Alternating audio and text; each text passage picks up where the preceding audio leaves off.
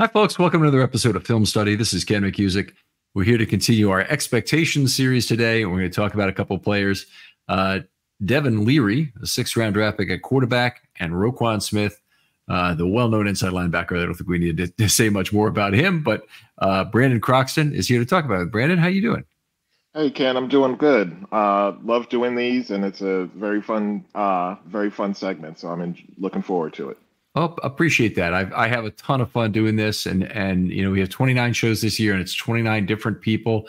Didn't have any problem finding people to do it. Everybody was excited about it, and so this seems to be one of the fun things that we get between about the mini camp period and the beginning of camp. This is one of the big things to talk about is our expectations for these players. Yeah, absolutely. How about we start with Devin Leary, since he's the undercard to this pairing for certain. Drafted in round 6, number 218 out of Kentucky. A 6'1", 215 guy, really made a name for himself at NC State, where he played very well for 4 years, 62 touchdowns and 16 interceptions. Then moved on to the SEC in 2023. Didn't have his best year, 88.7 passer rating, 25 and 12 on the touchdowns, interceptions. What were your first impressions of the pick when it happened? Yeah, I would say, it's interesting that he'll be 25 at the start of the season, so he's definitely on the older side. He's definitely somebody I think probably could have been an undrafted free agent, but obviously I'm guessing that the Ravens see something in him that's a positive, that they think is worth a 6th-round pick. There's some upside and some downside to him. His 2021 season was an excellent season. He had 35 touchdowns, and just 5 interceptions. And, he led NC State to a 9-3 record, which is very good for NC State.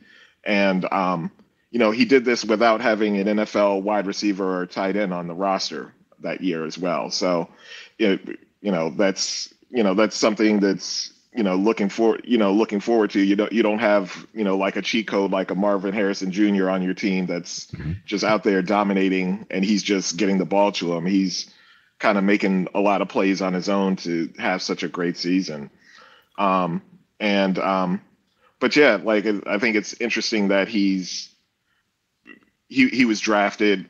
He's probably somebody that you could pick, and you could be a priority undrafted free agent, but maybe they feared somebody was going to take him maybe in the 7th round, so they just grabbed him then. They had at least one pick in the 7th round this year, so it's a little funny that they didn't wait until round 7 to get. I mean, Sanusi Kane was their 7th round pick, another guy who could have been had as a UDFA, I'm pretty sure. But the other thing, I mean, some of the draft pick value, this is really strange, but sometimes if you have priority UDFAs you want to sign, you can't set yourself up to have 3 or 4 of those because you won't have enough money for them. So those guys, and Keaton Mitchell was a good example last year, but there have been others in other years, who are highly touted around the league. And so they have 3 or 4 suitors at the max dollar amount they can pay a UDFA. And so they maybe not 3 or 4, but they have more than one suitor that would pay them that money. So you can't have 3 guys you're competing on, and you'd spend more than the total amount in your pool to do so. So I've always heard about this, the way the process works, and the way they've got 20 different guys on phones talking to the people that they scouted or the people that they have the closest handler relationship with, and it's very much a $1,000 at a time kind of business, which doesn't seem like those chips are all that important, but they are when that's all you have to play with, and every team's working with the restricted amount.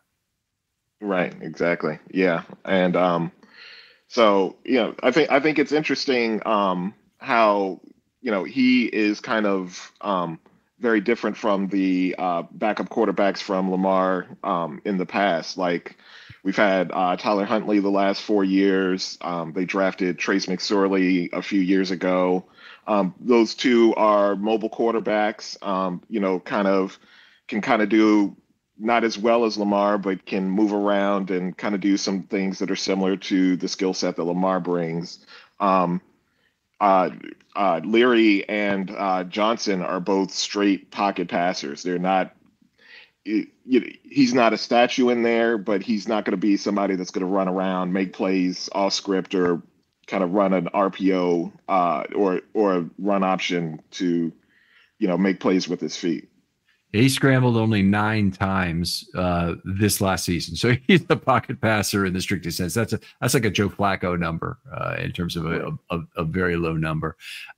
He's not a big guy either at only 6'1", 215. And one of the problems that he had in Kentucky was he led all of college football in batted passes with 17. That's 4.6% of his throws were batted down at the line of scrimmage.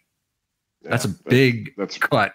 That's rough. Yeah, that's rough. Yeah. There were only 8 other QBs in the entire FC. I always get that wrong, so I'm not even going to try. In college football, who had 10 or more batted passes.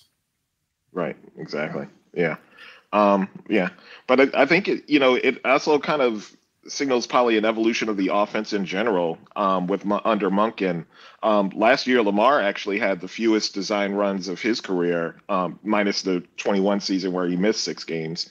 But he had the fewest design runs and the fewest yards off of those runs in his career. So we might be seeing kind of an evolution of more of a kind of straight back passing attack, as opposed to a lot of run option, a lot of using Lamar as a runner, instead letting him kind of be more of a passer and scramble, break, make plays with his feet, getting out of the pocket and, still looking for a receiver downfield or scrambling then, but fewer design runs. And that's probably, maybe that's something that we're seeing with Leary and Johnson, because Tyler Huntley signed with the Browns, but he signed for barely the vet minimum, and they literally have 4 veteran quarterbacks out there now, so he's may not even be guaranteed a roster spot with them. Right. So I think Huntley could have been had for pretty much the same deal. It was 1.2 million for a year, but the Ravens kind of made an affirmative choice not to bring him back. Yeah, it's a good point, and it's not a long-term deal when you're signing a 37-year-old or whatever Johnson is now to do that. Whereas Huntley, you could have maybe had a couple more years. It's a clear sign that they're done with Huntley. To me, it is that he had limitations that they just couldn't live with and whatnot. And we may not know what all of those are from the Ravens' perspective. We can kind of see some of them on the field in terms of being a linear runner and more of a speed guy. We can see some of the way the offense had to be schemed to get the ball out of his hand quickly from pocket awareness. But something tells me that might not be all of them. That might just be a part of it in terms of things that were not great. Anyway, let's get back to Leary for a second, because I don't want to just bash Huntley. That's not necessary. I think it's possibly, by the way, even Huntley could be back on the Ravens practice squad this year. That it's this is a reasonable home for him as any, and it's a way to extend your NFL career. The other thing about Leary, he obviously played in his bowl game last year, which I thought was a good thing. He probably had something to prove. Played very well against Clemson in a game where he gave them 2 fourth-quarter leads at 28-27, then again at 35-30. The Kentucky defense couldn't hang on. Kentucky always kind of in a difficult spot in the SEC. They're not in the top tier of that league, and yet they seem to have been pretty good in recent years at staying in the middle of the league. Which, by the way, if you can be 7-6 with your schedule being primarily in the SEC, which is what Kentucky did this last year, that's pretty freaking amazing. Yeah, you're a pretty good team, and yeah, they've I remember kind of watching that game. Not him. Leary didn't really stand out to me. He made a couple of nice plays, but the running back Davis really kind of showed something to me that game. And I remember him. He was in the back of my mind come draft day. I was hoping the Ravens would get him in the mid rounds, but yeah, he's that was Kentucky's a tough place to compete, so he definitely has some battle scars playing in the SEC. All right. Now, with Leary, and we talked about the undrafted and some of the reasons why they might have used a draft pick on Leary, but they really did give up on a player who could have really helped them, I think, in terms of what they're doing. The guy that I wanted at 218 was Trey Taylor of Air Force, who ended up being drafted 223 by the Raiders. He actually won the Jim Thorpe Award, which is, I think, given to the best defensive back each year. He won it over Cooper DeJean.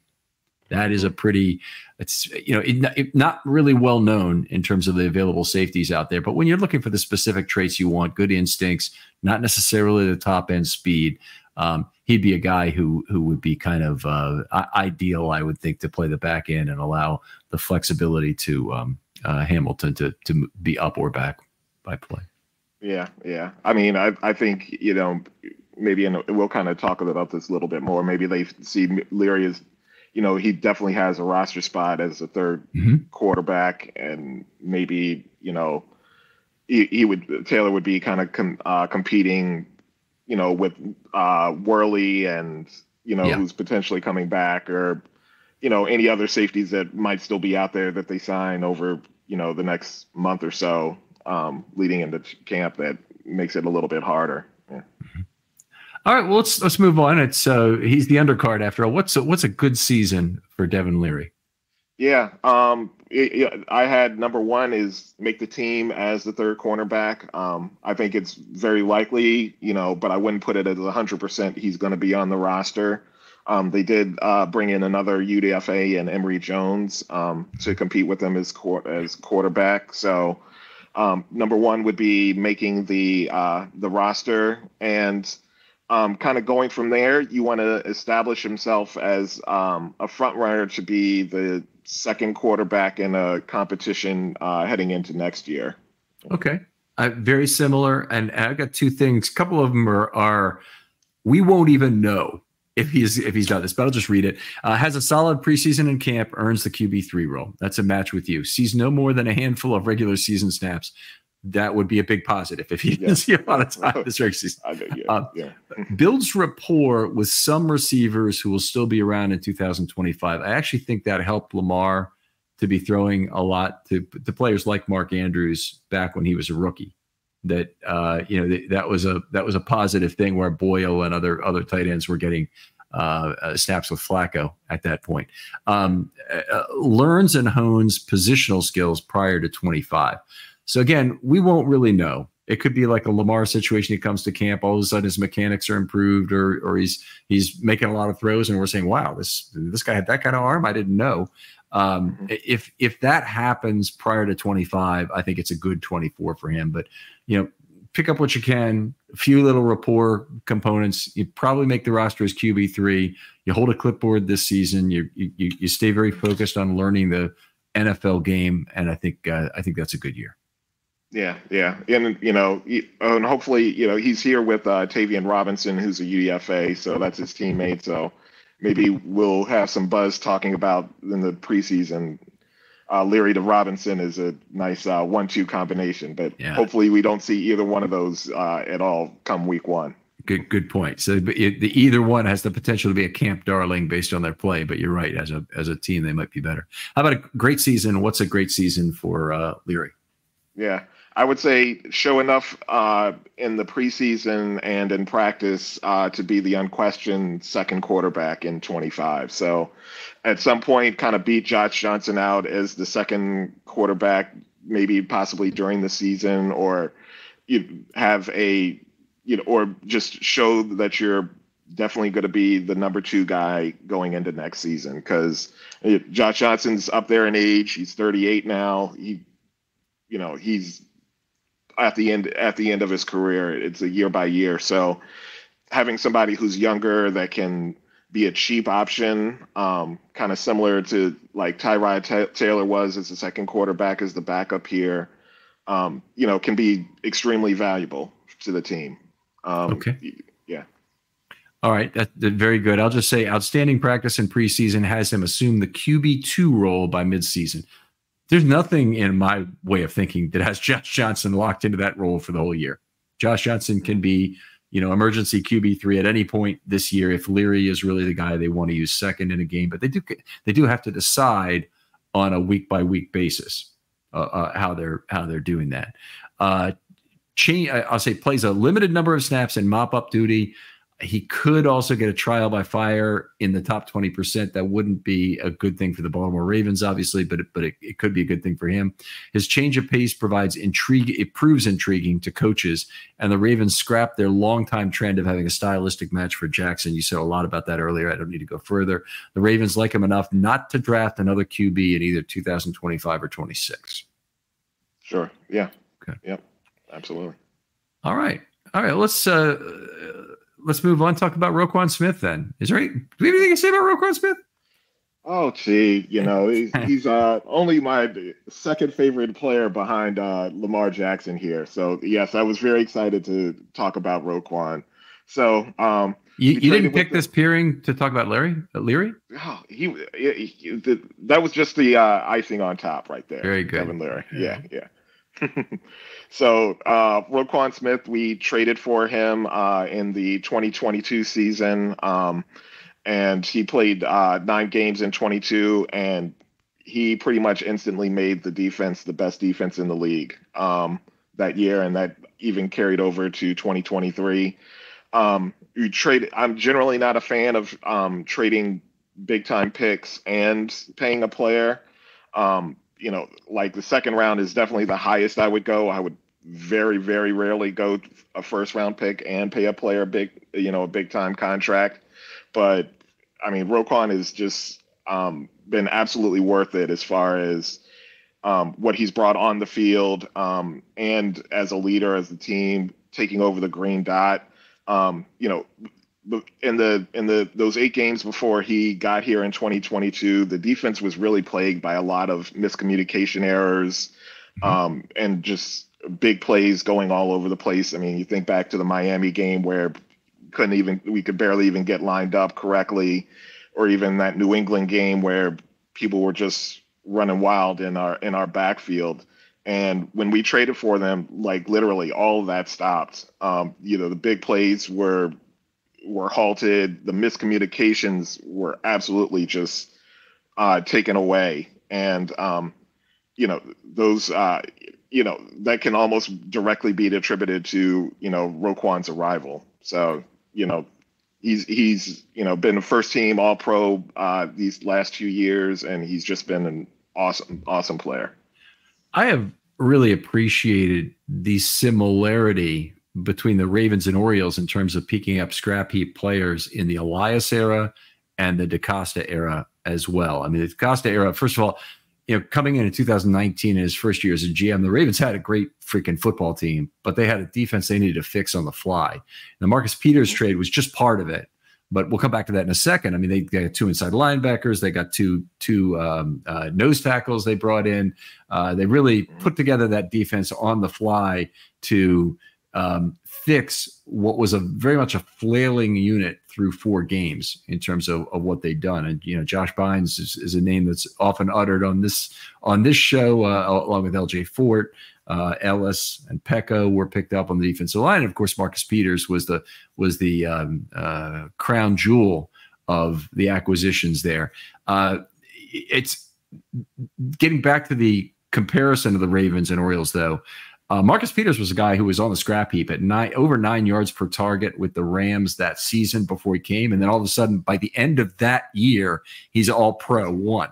Yep. So that was pretty spectacular. His first week, he has the big pick 6 against Seattle when Russell Wilson hadn't thrown an interception to that point. Right. So I think that's right. I think that he had thrown an interception. And it's very similar in terms of the Roquan pickup. Roquan was a very uneven performer in his times with the Bears. There were highs there. There were flashes there. There was a great player out of Georgia. There was a great pedigree with an 8th overall pick. But his performance had been very uneven.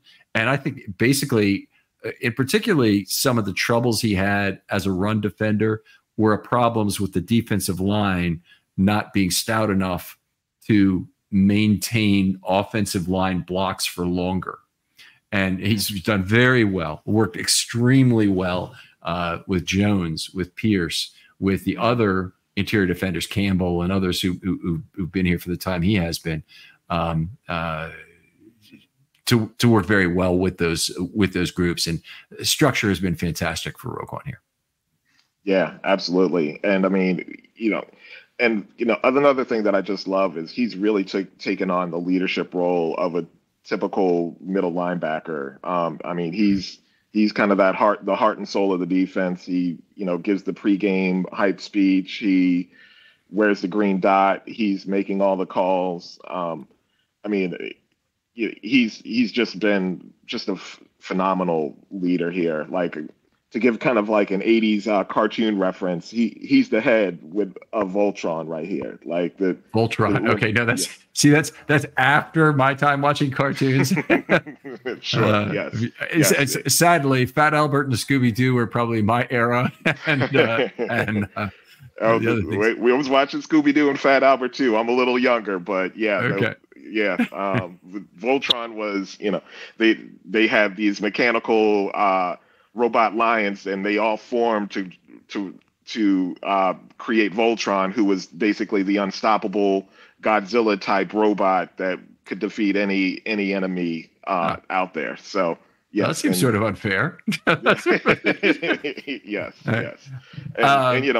Roquan is just, he's the guy, like he just brought it all together. And it was not just his play, which has been spectacular, that has created it, but the leadership and, the taking on the defenses and making it his own really has just allowed everybody on the team to flourish and, and make this the best defense in the league the last 2 years. Yeah.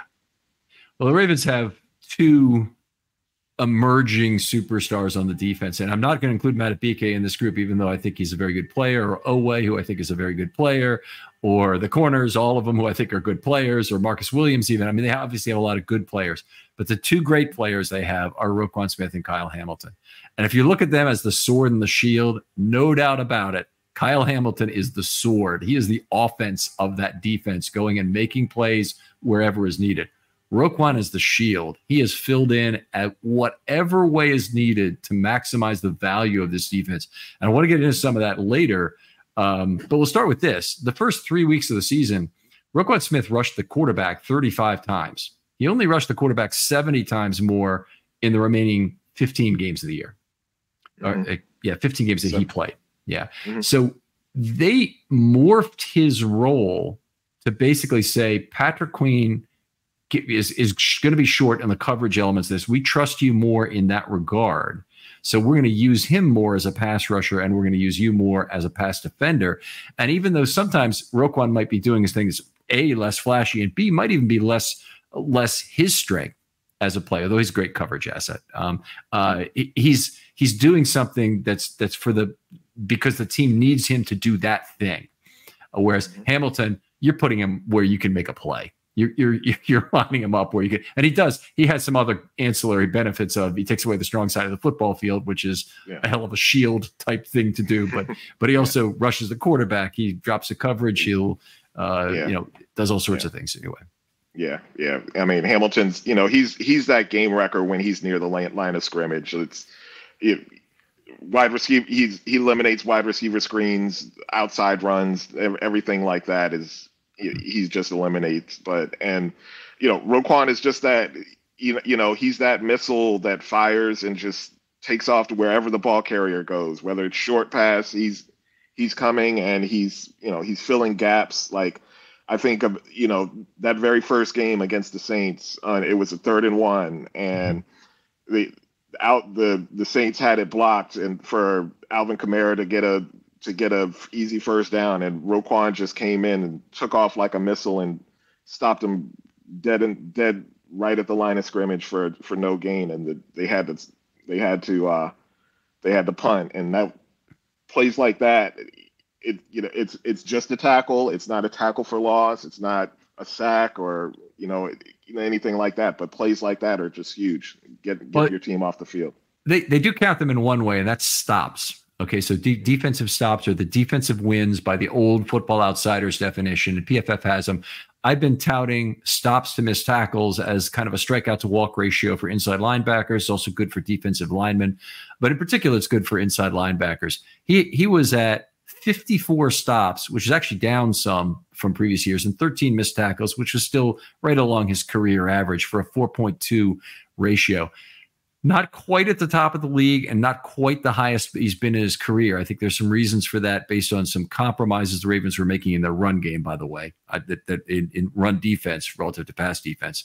But still high up in the league. Bobby Wagner was around. He had a fantastic year. It was over 7 in stops to missed tackles, and Levante David also had a big year. He's over 6-1.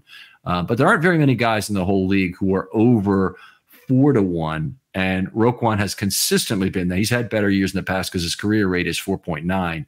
But it's very hard to find inside linebackers who make that many effective plays and miss as few tackles, and it's just a great combination to have. Yeah, absolutely. What else I want to talk about? I thought his usage of pass rusher dropped for multiple reasons. I kind of went into one, but the Ravens went to a lot of 4-man pass rush this last year, more than they've been doing in previous years. They kind of had a budget, it seemed like, for the number of 5-man rushes they want to use on a per game basis. So that's obviously eliminating places where Roquan is going to do, unless you're dropping. But one of the problems with dropping this year was the real lack of a quality Sam linebacker to drop. So they ended up dropping interior guys and doing some things with that, but they didn't have the number of coverage drops they've had in past years when Tyus Bowser's been healthy, or when they've had other guys like Matt Judon, say, who were really high quality coverage assets they could drop from the outside linebacker position. Yeah.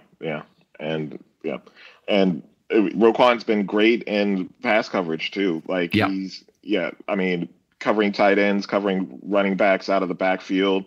Not very rarely getting out of position when they throw it short. So, a lot of times if it's 3rd and 5, 3rd and 6, an offense will throw it to a running back out, and make the running back make a guy miss and get that first down, or throw it to a tight end, something like that.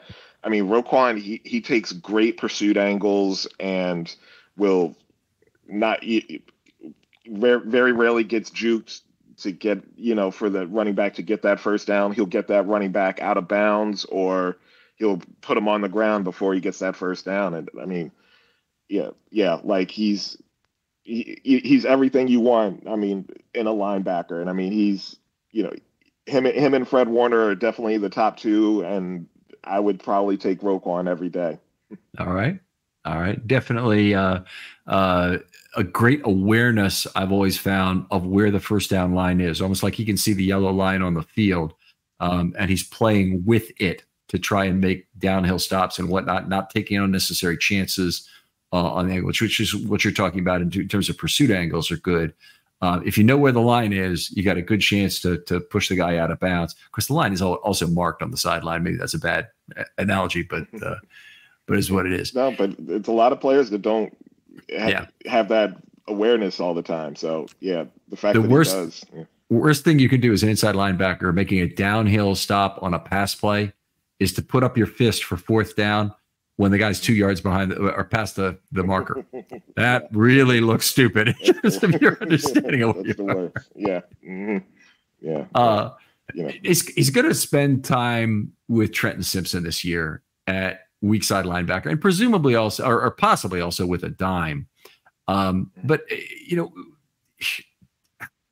I personally feel like his fate is very closely tied to how well Simpson adapts to the NFL based on having Roquan as a partner. Now, and fair and unfair, I've come to expect that after the way he basically shored up Queen's career and made him a very saleable commodity. Yeah, it's going to be interesting. Like I kind of expected, at least initially, that Simpson's going to get every opportunity to be a full-time 3-down linebacker, as opposed to possibly going to dime on passing downs or something like that. Like Zach Orr was, that 3-down linebacker when he was when he was playing, and Simpson's going to get that same opportunity as Queen. I think Simpson I really like is a blitzer, like kind of very similar to Queen.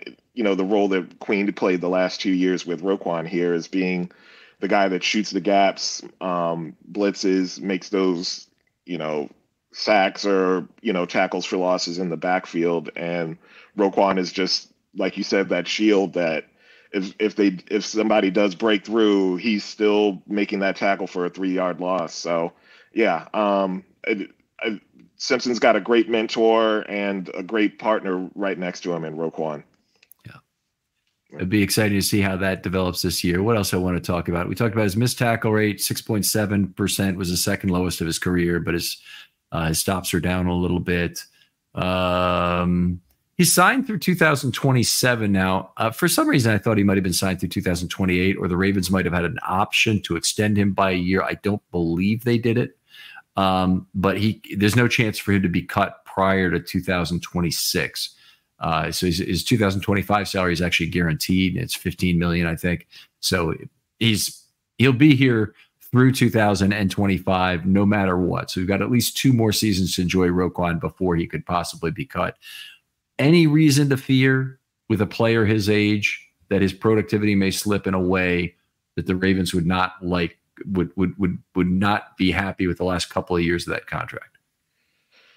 I mean, he's 27 right now, so these next 3 years, I would be surprised, barring obviously an injury that really possibly slows him down.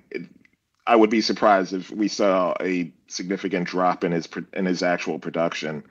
And I think with the leadership that he brings with the team, I think even if we do see a slight dip over the next couple of years, I mean, I think he probably brings, added value as being that leader and being that guy that really knows the defense and gets everybody in the right position in order to make that play. So, yeah, like I would expect him to be here, through the life of his contract. And I would assume that I would hope that the Ravens would probably try to keep him here for the rest of his career, making, another extension probably for less money, but, something that keeps him here for the rest of his career. Because he's one of those guys that Harbaugh says, you didn't know you were a Raven until you were a Raven. He's definitely a guy that's, he's found his home as a Raven.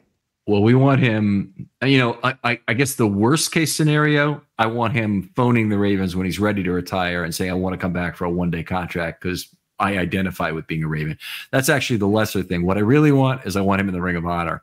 And I don't think he has to do more than play the current contract to get there, given the term of it. He'll have been here from, for parts of 6 seasons, and that's long enough to do it. It would be a sure thing if he signed on for an extra 3 years and actually played those years in Baltimore and had 8-9 years with the team. But they don't have a backup right now for him. Is kind of one of my concerns going into the season, is that there's not a player who I really think is an obvious choice to play that even a 2-down Mike role. And it wouldn't surprise me if they ended up having to go to the street for it. Yeah, I think that's probably what they would do. There's always, a stopgap middle linebacker that can fill in for a few games here or there that's out there on the street. I'm sure they have, a list of 3 or 4 players that are out there that if need be, they could sign to the practice squad and, activate them to the game. But yeah, like there's always that concern when Queen could have been that guy last year, and you would see kind of a dip in production probably on both positions. But sure, there's not that obvious guy that can replace Roquan, and we would see a pretty significant drop in production there. It is always one of the issues with a 3-down unicorn at inside linebacker is if you lose him, you have to replace him with multiple parts, or you really struggle with the total amount of production if you try and replace him with one player. Ravens have been pretty good about doing it in the past, with players like Bynes and Fort, and getting players into that Mike role who were good. Fort more of a will guy, but still could play the Mike on a passing down, say. But I wouldn't want Chris Board there. I don't think that's the solution for it. I don't even think Josh Ross is the right guy for it. He may or may not be around or on the practice squad or whatever, but I think it's more likely, like you said, that they'd end up going to the street and finding a guy.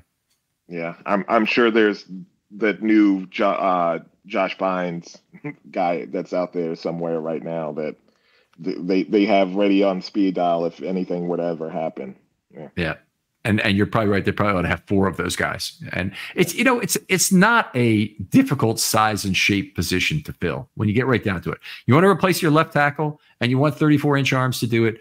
You got an uphill battle because there are many of those guys who actually have feet that are attached to that 34-inch arms length. But if you want an inside linebacker or an athlete, I mean, there's a huge surplus of athletes who don't have the specific physical traits required of other positions at both middle linebacker and running back. I mean, there's just tons of them. There's a lot there. Yeah. So. Mm-hmm. All right. Now I wanted to read this because I had 4 things that I hoped he could do in 2023 that would make him a player. When we did this show last year, it wasn't you and me, but it was but I said one was take over the green dot. Check. On-field leadership of the front 7 on the fly. Check. Mm-hmm. Continue with outstanding reads. Check. At least a slight improvement in coverage results would be ideal. And he actually did get that. Not everybody really probably knows this, but he had a cut in his yards per target that was good, down to 7.0 this last year from over 8 the previous year. He still, I thought, had a pretty good coverage year the previous year, but he had a really good coverage year this last year. And that was an improvement. So, he couldn't have done any more to check the boxes for me as a player in 2023. Yeah, absolutely. Like, same here. Like I said, since he's come here, he's transformed this defense into the best in the league. And, like, people talk about, how big of a loss Mike Macdonald is. And I mean, I'm not trying to discount him in any way, but the thing that took this defense to another level wasn't the hiring of Mike Macdonald. It was the acquisition of Roquan Smith. And that's the point at which we saw this defense become a great defense. And so, with Zach Orr, who I think is very interesting hire, is very different from, the traditional hires. Like they made Mike Macdonald go be defensive coordinator at Michigan because they wanted somebody to call plays, and now they hired Zach Orr, who's never called plays before. So it's a different new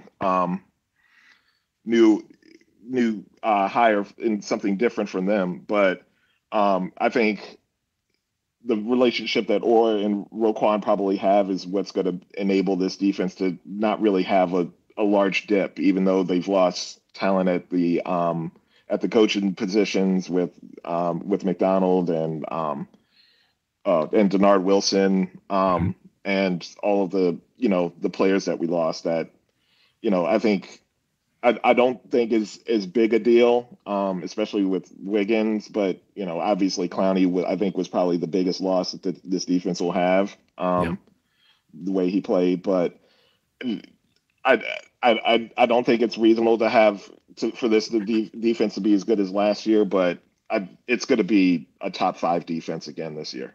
Okay, and I was just going to comment on exactly that because they led the league in pretty much everything defensively this last season. It is, we're going to see unquestionably some regression from this defense just because of the amount of quality players lost. But if they went into this season and they finished 4th or 5th in the league of defense, there's still going to be a lot of crazies out there saying, you let Mike Macdonald go. You didn't make him a plan to be a head coach, or you didn't make him head coach immediately and get rid of Harbaugh now because we need to get rid of Harbaugh now. This is a case where, it is ridiculous. Harbaugh has put together these coaching staffs over the year. If they succeed, they're going to go. That's the deal. I mean, you should want that for your coaches, because if you don't have it, you probably have a stagnant situation that you're going to have a hard time fixing it. Dean Pease was around for a long time, happy being a number 2 guy. He wasn't a bad defensive coordinator, but he's not in the top 3 of Ravens ever defensive coordinators. And they they did need some freshness there. There are people who would say the same thing about Urban as well, that it was a more of a stagnant situation. He didn't get a head coaching gig either, but a guy who'd been a very good offensive coordinator, the best offensive coordinator the Ravens have ever had. I mean, however you want to complain about who Urban was. Did I say Brent Urban, by the way? You're saying Urban. Greg Roman. You mean Robin? Okay. Yes. Yeah. So whatever you want to do about complaining about Greg Roman, the offensive coordinator, take a look at the other guys we've had in that position. Don Strock might be the second best, and then you go through all of these guys, Kavanaugh and Fassel for a period of time, and Billick doing it himself, and Caldwell and Cam and all those guys. I mean, it's just other than Kubiak. I guess Kubiak would be number 2 in my book. There really isn't anybody else.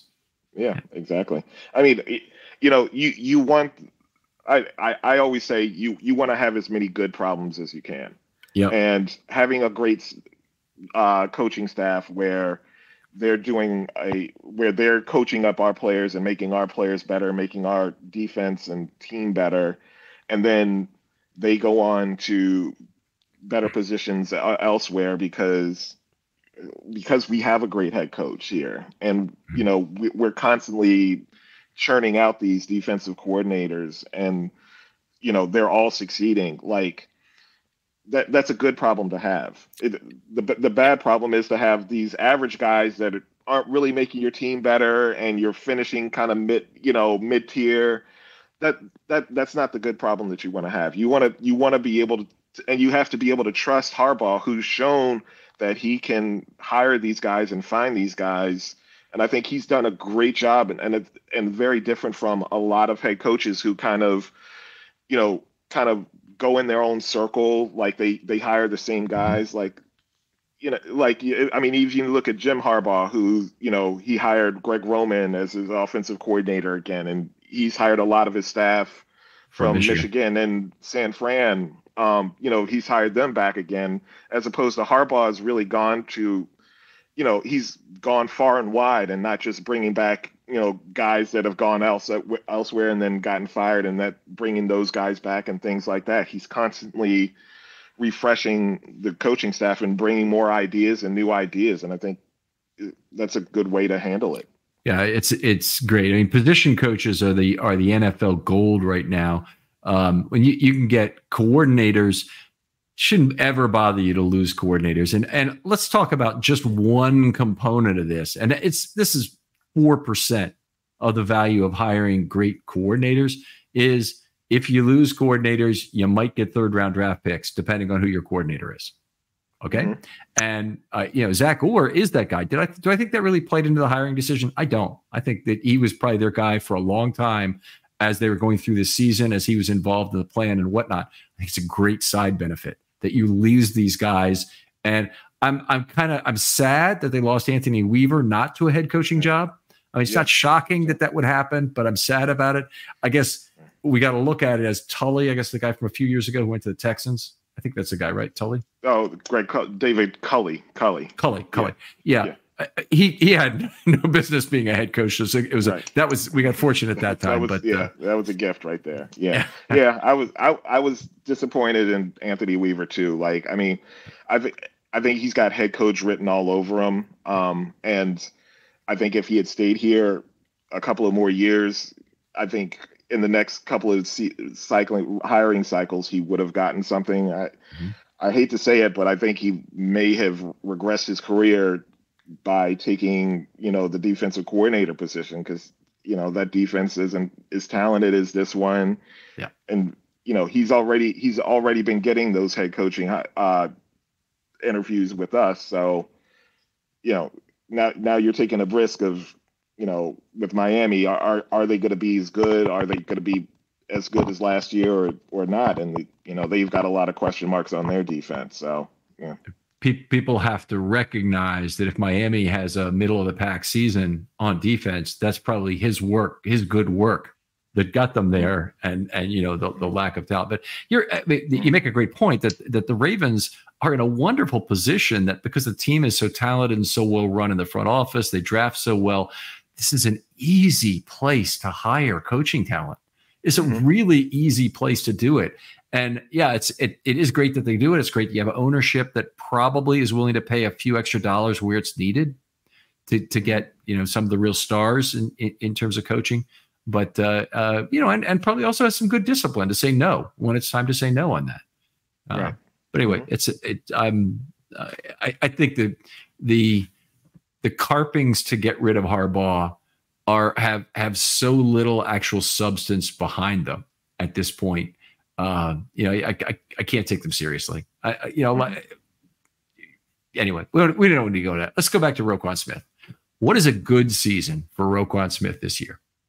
So I had helped make a smooth transition from McDonald to Orr, and any scheme or personnel adjustments, you know, obviously help that make that a smoother transition. And you know, and I will say, like, my predictions for Roquan are kind of more based on a total defense, because I think he, like a quarterback is to the offense, like a quarterback is an outsized uh, producer of an offense and makes an offense better. I think Roquan's kind of that same player on defense. So, like, I'm looking at the defense as a whole, because, you know, that's kind of where, just kind of how I see him. And you know, I also said, you know, we see a slight drop off in defensive effectiveness due to the loss of talent in coaching and players, which is something, you know, we've already talked about. And continue to be the heart and brain of the defense, and just be that solid, excellent middle linebacker that he's been, you know, his entire 2 years here. Okay, I really like those comments, and I like putting it in context of the total defense, because certainly what he's asked to do a lot is to be that glue to hold it together. I have plays 15 plus games with a slight drop off from his 22 to 23 rate statistics. And by the way, slight drop off, he's still going to be very close to the Pro Bowl / All Pro voting, whether it means AP2 or AP1. But he remains one of the best inside linebackers in the game due to a broad set of positives, awareness, and on-field leadership.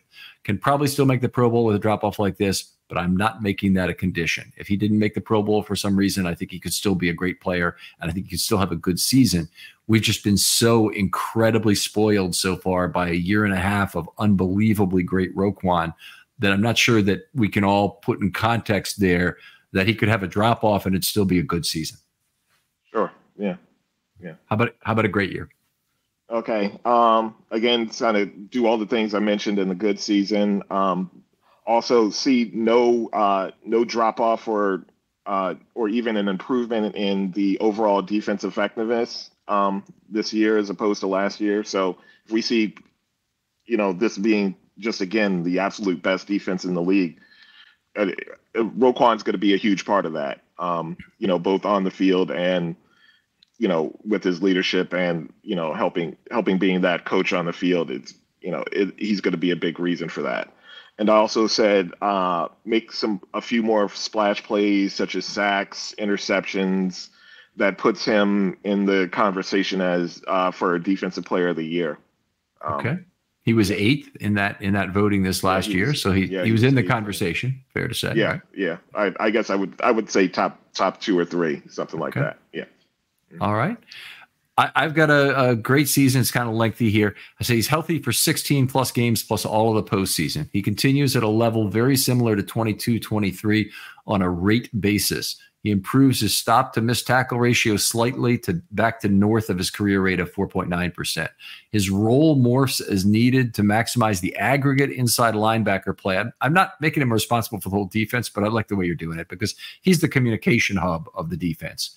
They need another guy to be captain of the secondary too, and I think that's Marcus Williams.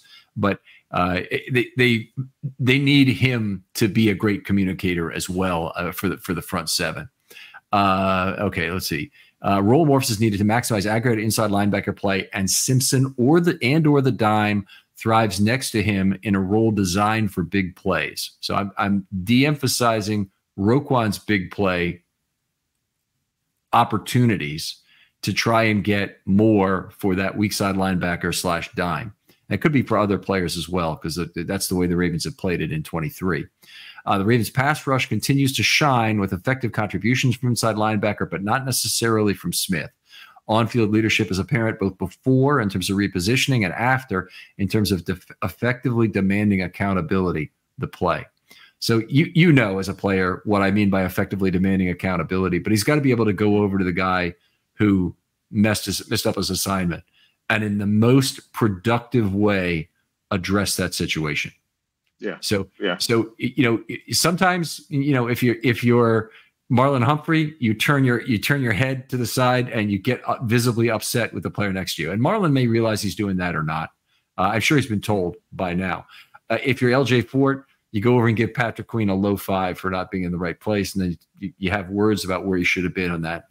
That's you got to be behind 7 because you're there. Whatever his responsibility on the play was, Fort communicates him to. But however he does this, he needs to be a guy who does it well.